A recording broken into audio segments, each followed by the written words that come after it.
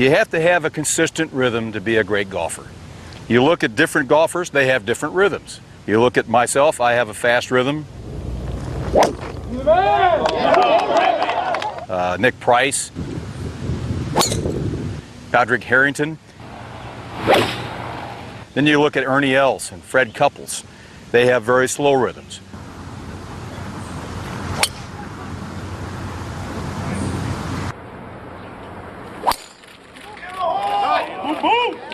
The best rhythm I probably ever saw was Sam Snead. He had a rhythm that he called oily. He wanted to have his swing nice and oily.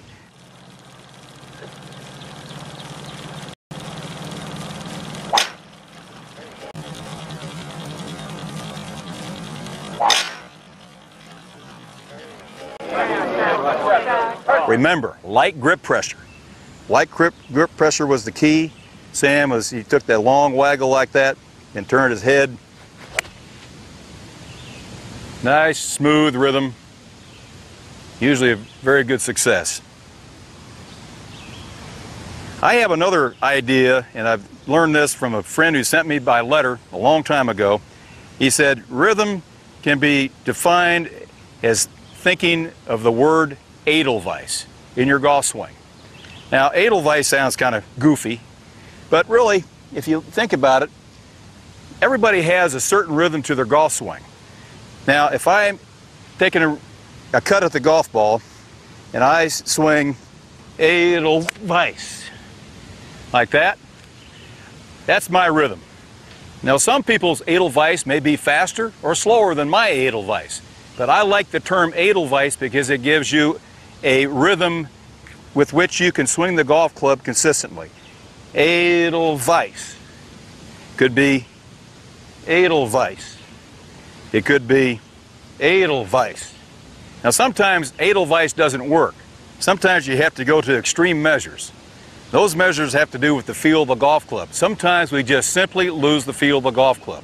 A lot of that has to do with grip pressure. We're gripping on too tight or we're walking too fast. One of the great stories that I share about Byron Nelson. Byron said when he got under pressure, he always walked too fast. And he said, Tom, do two things. Walk a little slower and breathe a little deeper. But there's another thing you can do. When the heat's on, the club doesn't feel like there's anything in your hand, do this. Take the club, and instead of taking the club and swinging it with that end of it on, turn it over and swing the club with just the grip end. Now, if you're really in bad shape, you're going to go like that because it's so light that you can't control the impact area. Remember, coming back to the impact, go back, swing it nice and slow like this, 3 or 4 times. Then, turn it over. Now the club head feels like it's a ton. Now, light grip pressure, take a couple of practice swings with it. Man, that feels like it's... Now I can feel the club head.